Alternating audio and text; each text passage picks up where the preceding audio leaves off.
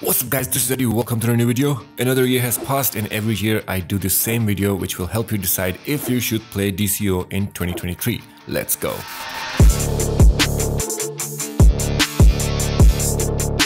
Before we jump into any conclusions or opinions, please keep in mind for the entirety of this video that DC Universe Online is a 12 years old game. So anyways, a comic-based superhero massive multiplayer online game launched in 2010. If you're hoping to get graphics like Batman games, you are mistaken, my friend. Dcuo opted for comic style graphics, and even though they haven't massively improved on it, but they did improve a lot. The game is still running on Unreal Engine 3, and even though some of us thought that we will be getting a graphic overhaul, a massive update which will change the way Dcuo look today, we were wrong. Besides getting some PS4 and PS5 clients update, we didn't get anything. But honestly, I don't mind how the game looks, especially if you've been playing this game like me since 2010, you just love it for nostalgic reasons. So overall score for graphics is 7 out of 10. Dcuo has a lot to offer in terms of gameplay and content. Up till now, they have launched 44 DLCs, which they call episodes. Same thing basically, just different name, but 44 is a lot. This includes a lot of solo missions, 2-player duos, 4-player alerts, and 8-player raids. You get to visit some of your favorite comic places in open world. For example, Metropolis and Gotham are there without any DLC requirement, but with the DLCs you can go and roam around in Atlantis, Central City, Thanagar, Infernal Kandak, Themyscira, 31st Century New Earth, Doomed Washington, Death Metal Washington, Metal Gotham, Flashpoint Gotham, Chaos Gotham, Earth 3 Gotham. I know a lot of reskin maps and locations, but if you think about it, it is what comic books and movies are offering. All the stories revolves around these places. So it's not really developers' fault for using the same maps and just reskinning them. But back to the content, you have tons of stuff to do in open world and on-duty content. So you can't get bored if you are just starting. They launch 2 huge DLCs per year and you get to play a lot of events related content throughout the year. For example, Christmas, anniversary event, Valentine's, and so on. So not bad when it comes to content. Easy score, 8 out of 10. With the current population around 350,000 subscribers, Dcuo comes at number 74 out of 138 relevant MMOs, with daily population reaching up to 3,500 players. Now keep in mind, this data is only showing the subscribers. There are thousands of players who choose not to subscribe and still play this game on daily basis. So the numbers are slightly on the higher side, but let's put that website aside for a second and let me tell you what the situation really is. As you know, I play this game daily, so here are the hard facts. Saturdays and Sundays are the best time to play. Servers are populated, you will find groups to run content with pretty easily. Weekdays, it's kinda slow, especially Mondays. Then it also depends on the location, time zone, and the platform. If you are on PlayStation or PC and playing on US server, it is going to be almost always active. It's kinda like their main server for PC and PS. EU server, totally different story, basically kinda dead. Xbox, Switch are also on the low side compared to PS and PC, but still not that bad. Again, it depends on the time when you play. Like if you're choosing to play at 3 in the morning, well, don't complain if you can't find anybody to run with. Also, whenever a new DLC launches, the population increases like crazy for the first few weeks. So in short, 7 out of 10 for the population considering it's a 12-year-old game and still surviving. Although this game isn't pay to play, but it is 100% without a doubt pay to win. You can definitely create a character and play all the DLCs for free, but in order to make your character strong, you need to level up artifacts and get skill points, and that's where the real world money comes in. If you want to be stronger really fast, pay the price. If you won't pay, it will take you somewhere around 3 months to a year to level up 3 artifacts.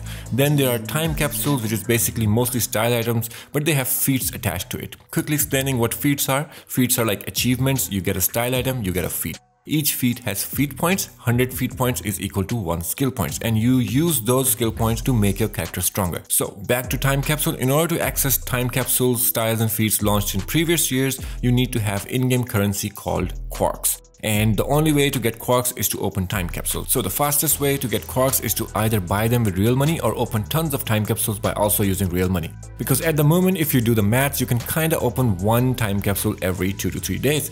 I know your head must be spinning with all these things I've just said. I don't blame you, it is complicated, but once you will start playing, you will know what I mean, and you will definitely be needing to spend real money and a lot of it. So my score, 3 out of 10. The biggest part of every MMO out there is player versus player option, and just like almost every other MMO, Dcuo also has PvP. But unlike every other MMO, Dcuo stopped focusing on PvP years ago. Last PvP update was 6 or 7 years ago. Superpowers are very much unbalanced when it comes to PvP, but that doesn't mean you cannot PvP. There are still hundreds of enthusiastic players still PvPing even after all this. So you can still PvP, it's just that it might not be that much fun, and since the mechanics are broken, you might end up smashing your controller or keyboard, so the choice is yours. My score for PvP is 0 out of 10. Now this game is free to play. As a free to play player, you will still have access to every single DLC, every single content, but there are a few limitations. For example, members have more inventory slots than free players, members have access to more bank slots, more broker slots, they get to access unlimited in-game cash, while free players has a limit. So you can see more details here in this video. Members also can level up artifacts, augments a little bit faster. Also on top of that, you get monthly replay badges, some marketplace cash and extra stuff from daily reward system. So it's a pretty good deal, but it all depends where you live. If you are in US, it's going to cost you 10 to 15 bucks a month for the membership. But if you are anywhere else, conversion rate, taxes will change that amount. Like in Brazil, it is super expensive. So do your research before you buy it, and do watch the video I suggested before you decide. And overall score for this, 5 out of 10.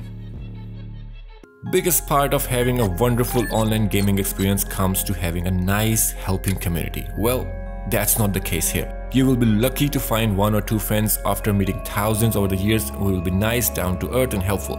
I still don't understand why Dcuo's community is like this. Maybe it has something to do with being a superhero or supervillain, which makes people forget that they're actually dealing with a real human being behind the avatar. But anyways, one of the most toxic community in all the games. My advice is to always keep your add to ignore button ready and get a thick skin.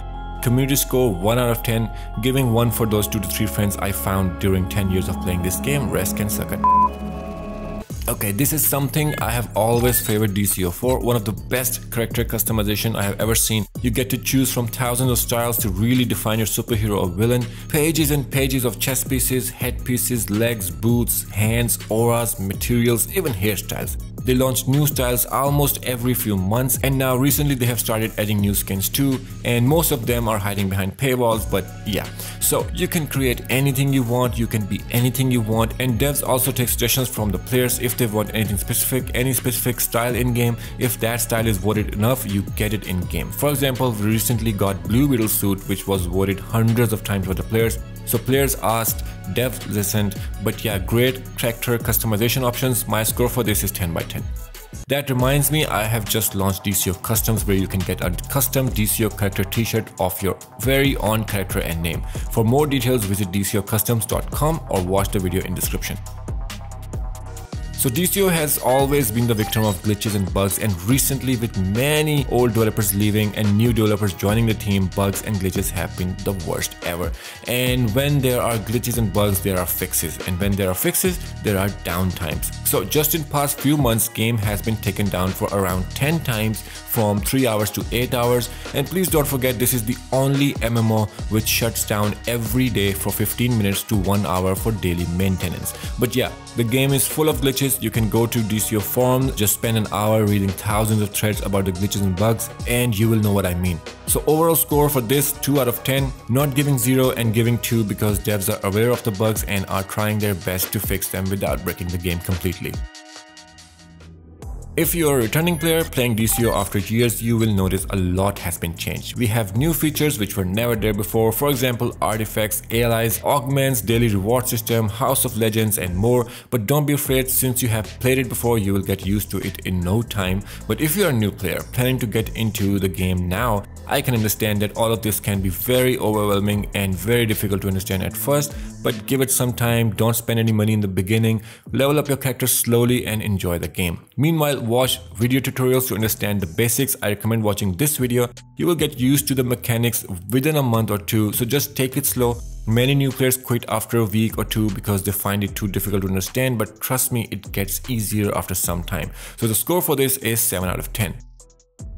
Now the question remains, should you play Dcuo in 2023? In past years, I have always said yes, and you should definitely check out last year's should you play video so you can compare what changed.